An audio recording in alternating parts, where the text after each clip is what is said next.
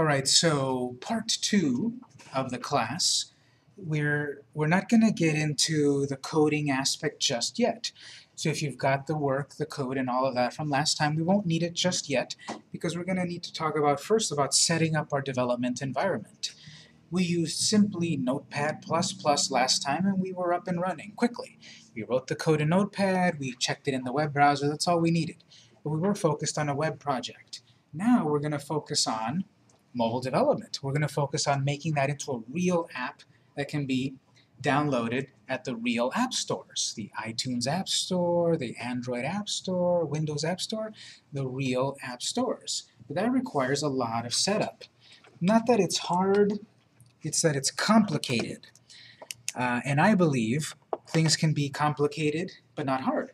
I believe something that is complicated has a lot of steps, a lot of things to do, but each individual thing to do perhaps is not that hard.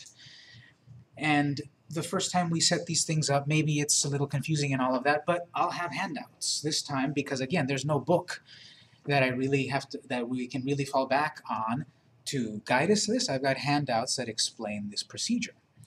So the first thing we'll do, go ahead and open up your web browser, any web browser.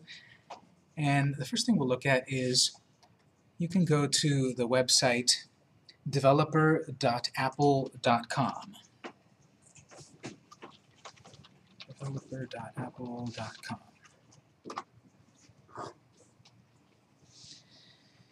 So Apple is one of the big operating systems, mobile operating systems.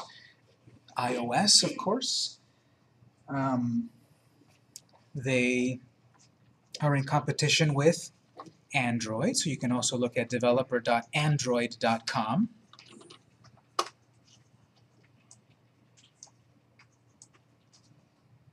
So there's a portal at developer.apple.com. There's a portal at developer.android.com, and there's also one at developer.windows.com.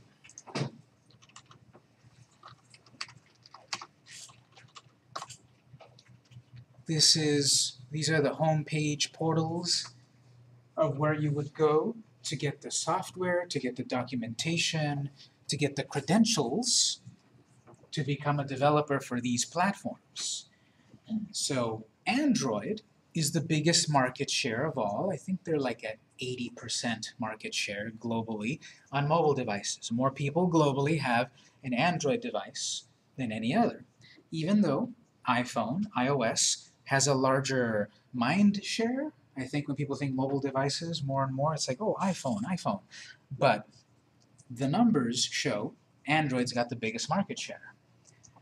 And Microsoft has their own mobile ecosystem, which hasn't really worked. They're like at 2% market share. But they've got like 90% market share on desktop devices. And what we're going to learn in this class, we will be able to create apps for all devices. iPhones, iPads, Samsung Android devices, Motorola Android devices, ASUS tablets, Windows 10 tablets, Windows phones, Windows tablets, Surface, all of that. We will be able to create apps for all the devices based on what we've learned last month, HTML, CSS, and JavaScript. Yes? What languages has Google has used? Google has traditionally used the language of Java to make their apps, which is different than JavaScript. So the problem is that you need a certain language for this platform, you need a different language for this one, and a different for that one. You need Java, which is different than JavaScript, traditionally, to make Android apps. You need C#, traditionally, to make Windows apps. And you need either Objective-C or Swift to make Apple apps. You need 3 huge programming languages for every device. Yes? What's the abbreviation iOS? iOS, it just stands for I operating system. You know, they've taken the word I and put it on everything, which doesn't really mean anything. But OS is operating system. So I is just iPhone, iPad. iPhone, I think they had it something in the beginning. If you ask Steve Jobs, they had some vision that it was I for, I don't know, interactive or I personally or something, some sort of marketing speak. But then OS is operating system. And which company they are belong to? I mean, Apple is Apple. Apple is the top Android company. belong to who? Google. So Google owns Android. And Apple is iOS and Windows is, Microsoft is Windows. So we would need to learn all of these languages. We would need to create accounts on all of them and distribute our app in the old days. Because let's say I take a class or I read the documentation for Android, the biggest operating system, mobile. Let's say I go here and I learn everything about Android for free. It's all for free. It's open source. And I become a pro at this, and then I want to publish my app to the Android App Store, I can. Then let's say I want to reach also the people on an iPhone or an iPad. Well, I would need to reprogram my app. It's a different language. I learned Java to make my app for Android. Then I'd have to learn Objective-C for the other operating system. And let's say then I also want to make my app to run on Windows. I have to learn another language. I have to reprogram my app again in another language, C#.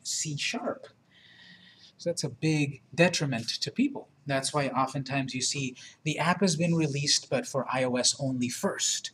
And then a few months later, once they get a programmer, they reprogram it for Android.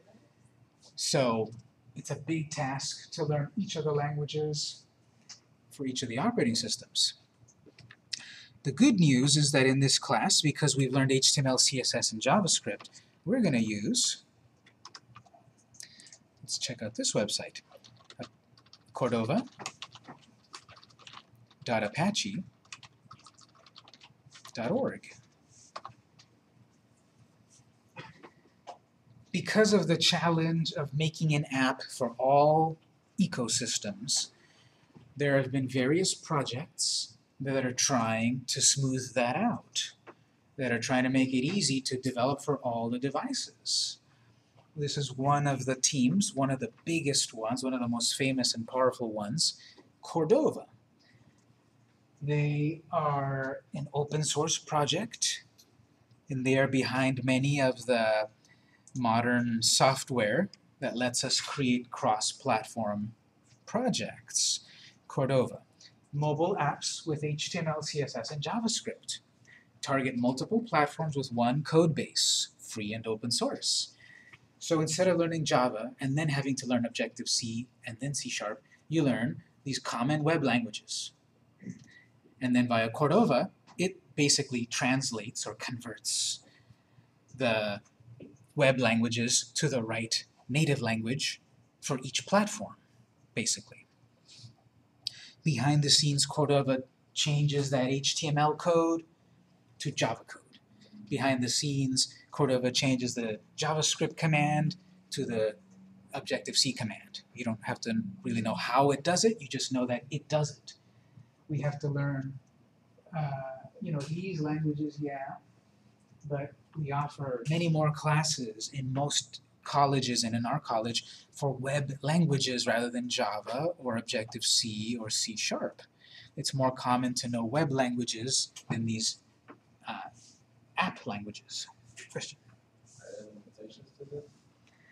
There are some limitations, specifically performance-wise. If we are creating advanced types of games, well, what's happening is we're writing our game in one language, which then has to be translated to another language. So there is some performance hit when you're dealing with advanced kinds of apps, like memory-intensive and graphics-intensive apps like games. What we're creating in this class, no problem at all. Most kinds of apps should not have any problem. Even an app like Facebook, that's not really memory-intensive. It's complex to do things, but it's not memory and graphic intensive. That's the biggest detriment, performance-wise. So this this is what we'll be using in this class, Cordova. But we will still look at the various portals of the developers of the operating systems, because, for example, if you have an Android device and your friend has an iOS device, and you ever take a peek on their device, it looks different. The icons are different, the style of the operating system is different. They look at your device and it's different. Why is that button there? What does this little icon mean? The style of each operating system is different. Think about it also Windows and Mac. If you're on Windows, Windows 7 or Windows 10, and you get on a Mac, it's like, where's the start menu? You're on the Mac, you go to Windows, you're like, how do I open preferences? So every operating system is a little different. They all accomplish the same task, to use your device. But these developers portals will also give you documentation on how to design an app that looks and feels like an Android device. How to, right here on iOS, how to design, what's our style, how many pixels, what's the colors, to make it feel like an iPhone app. So all of these portals are very valuable to us, which we will look at about best practices, advice, style, and colors. We can download a color swatch book from each of these places that says these are the preferred shades of red. These are the best fonts to use to make it feel and look like an Android device. And via CSS, we have the same HTML and JavaScript. And via CSS, we can change the font for it to look the right way on an Android device, the right way on an iPhone device, the right way on a Windows device. And all behind the scenes, it's still HTML, CSS, and JavaScript. We'll also use these developers portals to go to the dashboard to publish our apps, so that people can actually download our apps, either for free or for pay. We will be able to sell our apps 99 cents, free, $10.99, whatever, and we will use these portals to publish. Question? So you said that each one has a preferred shade of color? Yeah. How do you keep from getting trademark for that? What the trademarks a certain color? No, they give that to us. There is a screen here where they say, if you're going to use these color schemes, these shades, these are the color schemes we recommend. Okay. We can use, of course, any design at all that we want, but if we want, to look most authentic, we want to use the fonts that they recommend, the colors that they recommend, but it's not anything about we're infringing on anything. So eventually we're going to create accounts to publish our projects, eventually. And we're going to see then that even if we're giving away our apps, we still have to pay to become an official developer. Various prices. And we'll touch back on this again eventually, but on Windows, I believe it's about $18 one-time cost. We'll go through the process much later in part 3 of the class. But we go through here, create an account, you pay like $18 or $20 or something, and then you're an official Windows developer. You can publish your apps. On Android, it's something like that too, like $20, $25, something like that, the cost of a pizza. So you create an account, you pay for your one-time developer's license, and then you can publish apps for free, or for 99 cents, or $10.99, or whatever. On the Mac, on Apple, you have to pay $99 per year. So on Apple, the barrier to entry is a lot higher. Yearly fee, and a lot higher, $99. But studies show developers make more money on iOS than they make on Android. The culture of Apple devices has always been from the beginning 99-cent songs, 99-cent movies, paying. The culture of Android has always been much more what's free, what can you give me? And not to put anyone down, but I use both. I use them all. I love them all. But for what's worked for Apple, and they are one of the most valuable companies in the world. Apple and Google are battling it out constantly for their value. They're both like multi-billion-dollar companies. It works for them both. It works for them to be $20 one-time fee. It works for them $99 a year. They've got 80% market share, but you know, you talk to your friends and family that are not tech savvy, and everyone's talking about iPad. It's not an iPad, it's a Samsung. It's not an iWatch. You know, it's not an Apple Watch. It's my Motorola watch. You know, they have such a big mind share that everything tech and mobile is Apple, and they invented it. But if you know the history of all of this, it's a very rich history. But that's something we need to deal with later in part 3 of the class, develop or creating the account. Question? So if you don't renew the next year, does you have to take your app down, or can it stay because it was created under your created? If the person had downloaded it, they can keep it on their device. But I mean, like, it wouldn't still be available for purchase, and I still wouldn't be able to collect. No. Okay, so you have to Because- keep that. yeah. You know, okay. Yeah, so if you want to keep making money off of your app, you have to still be a developer and you have to keep paying. Yeah. So, Excuse me. Yeah. When you pay $99 or $20, they're going to open account for your app? they will. This will be a process that we do in part 3 where we connect the account with a bank account, and then you will get paid when your app gets sold and such. And is there any limitation of how many apps you can upload on Apple? I don't think so. I don't think there's a So limit to how it's many. a way that a company is a developer and you can advertise. Any app I can develop an app giving $5. Can you say that again? Like, what do you mean? I mean, if a developer, if I have an app, can I give it to you and you develop it? I don't see it. I don't quite get that, because if you're the developer, you developed it, why would you give it to me? Because I don't want $99. Oh. Give me $5.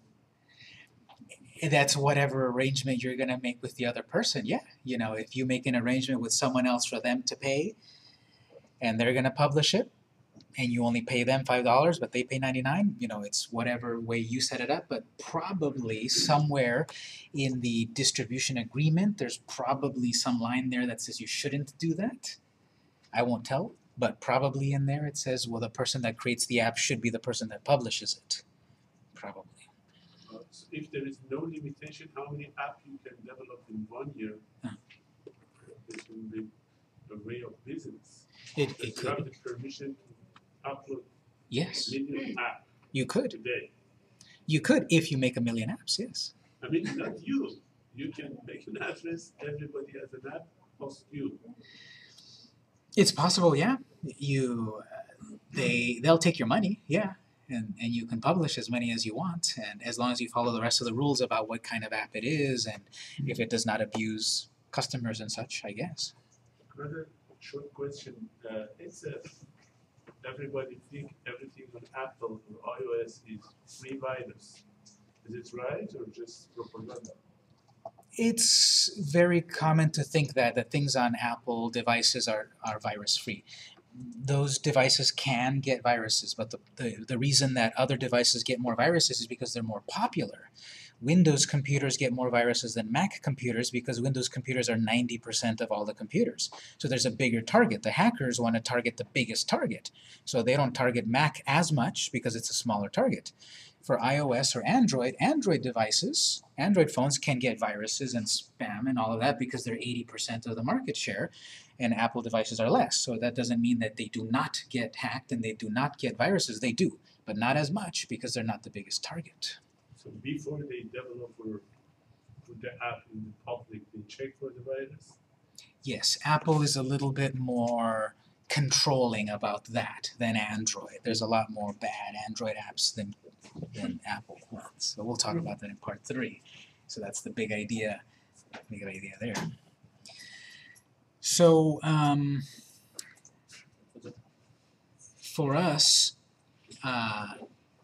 we're going to use Cordova so that we don't have to learn each of these languages. Now, all of the part about publication will happen in part 3. Part 2 will be about setting up our development environment and starting to work with real devices. We'll take a look first at some of the documentation here, and then we'll look at Visual Studio and how that ties in. So at the Cordova site here, the front page tells you what it is and how it works. The front page tells you how to set it up.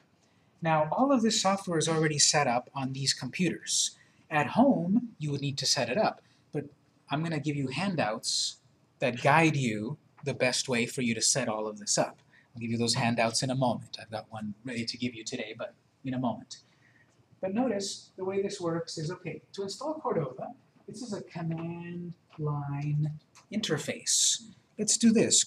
Go to your Start menu and start typing command. Go to Start, type command, and you'll see command prompt. Launch command prompt. Plain old command prompt. This opens up the command prompt, DOS. Some of us that may have been using computers in the old days remember this. This is what you would do before a graphical interface, before Windows, before a mouse. People were typing commands in the command prompt to do things. This is saying Cordova is command prompt focused. This is Cordova. You're going to type commands rather than clicking a pretty icon. Rather than going File Open, File New, you type commands. Just to get a sense of this, just to get a sense of how this works. This is already installed on our computers. Just double check. Okay, not actually, but don't worry. So we would go through this process of installing. Don't do this, but just read what it says. In your command prompt, you would run this app, then you would type this command, npm install -g Cordova. Then you would have the new command of Cordova create my app. Then you would have the command Cordova platform add browser, or add Android, or add iOS. Then you would have the command Cordova run Android or browser. So in the command prompt you would type these commands to do what you need to do. Yes, it sounds very different than what most of us are used to. How many of you have ever opened the command prompt in your life? Accidentally, that counts. How many of you have opened it on purpose, to use it on purpose? We do use it in the FEUD class, don't we? In these other classes.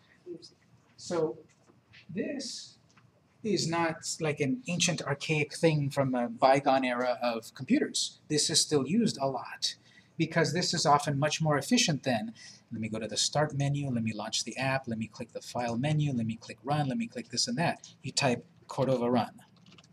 Once you know the basic commands, you just type the command, press Enter, and it does it. This won't do anything right now because it's not ready. But this is what Cordova is. We run various commands to accomplish various tasks. If we open it on Mac. This works on the Mac too if you're in the terminal.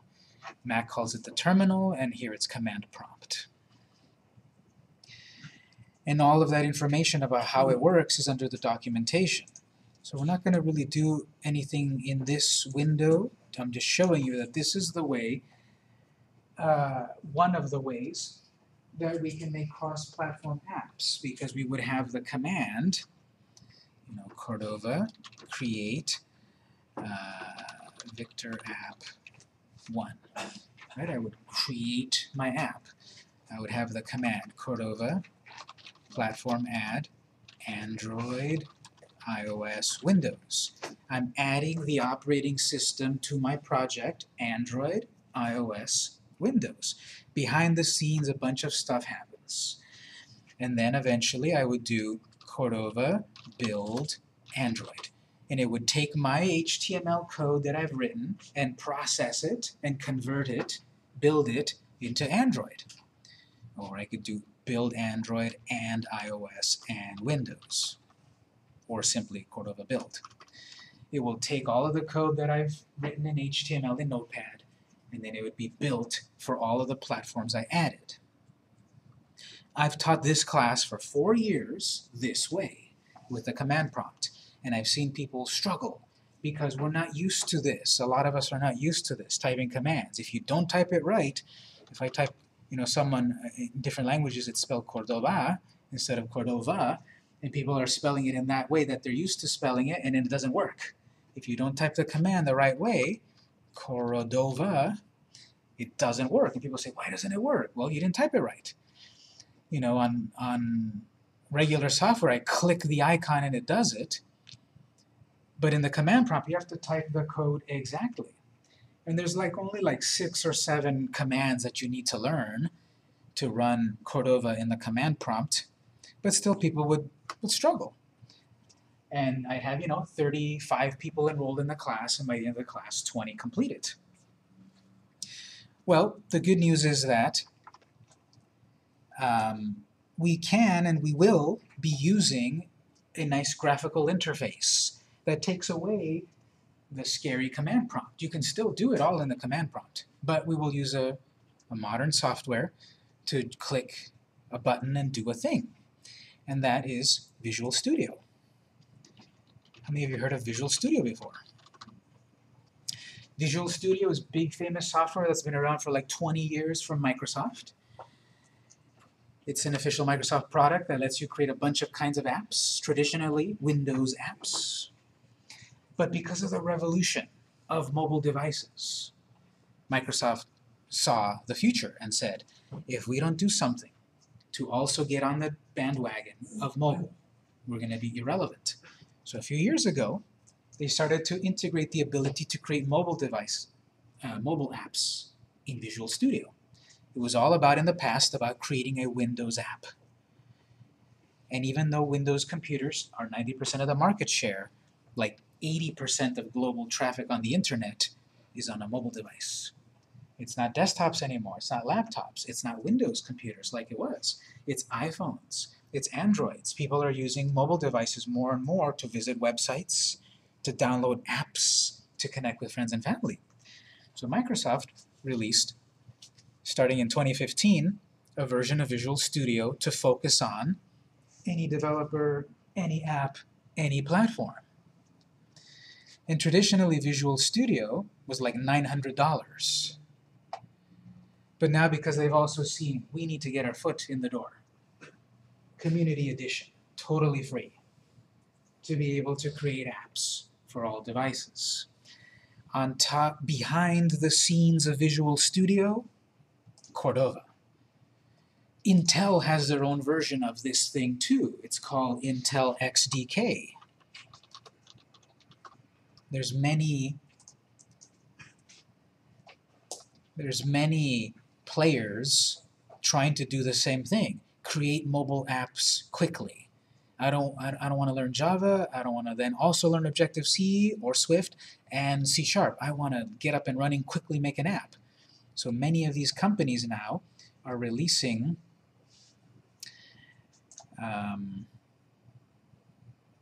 software to help you. It's in there somewhere, but to help you develop quickly mobile projects. But behind the scenes of them all is still Cordova. It's behind this free software put out by this foundation that is continually improving, being developed. Open source, so Microsoft can copy it and change it a little. Intel can copy it and change it a little. There's another one, Telerik, however you pronounce it. They've got something like this too. They've got a way to quickly create mobile devices, mobile device projects, behind the scenes, Cordova. So all roads nowadays lead to Cordova. It's open source, and it lets us use our common web languages to target all devices. In this class, we're going to use Visual Studio. It's free for Windows and Mac. It needs some setup. but it's already done in this class, and I've got a handout for you that guides you how to set it up at home. It's, if you're not afraid to download software and play with it and all of that, it's no big deal to set it up. But I do have these handouts that kind of guide you through how to set it up in a way that I would recommend so that you're quickly using the software. What we're going to do is we're going to take our first break, but I'm going to show you the first handout. For the moment, this handout is for your information. You don't need to do anything on the handout in class. You need to do it at home because it's already all set up in this lab.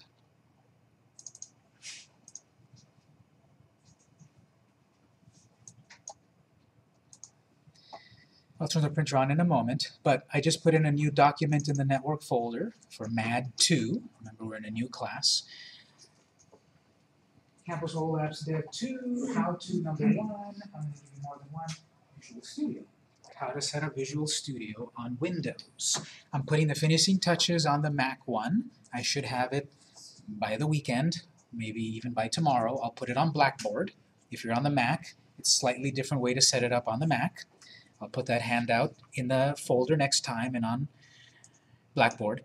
But if we take a quick look at that handout, I just tested these steps again to make sure they all should work. It tells you about going to the site, downloading it, you might have to set this up. So I try to have these things that you may see this, so choose that. Don't be confused about this and that. This is already all set up in this lab. We're ready to go.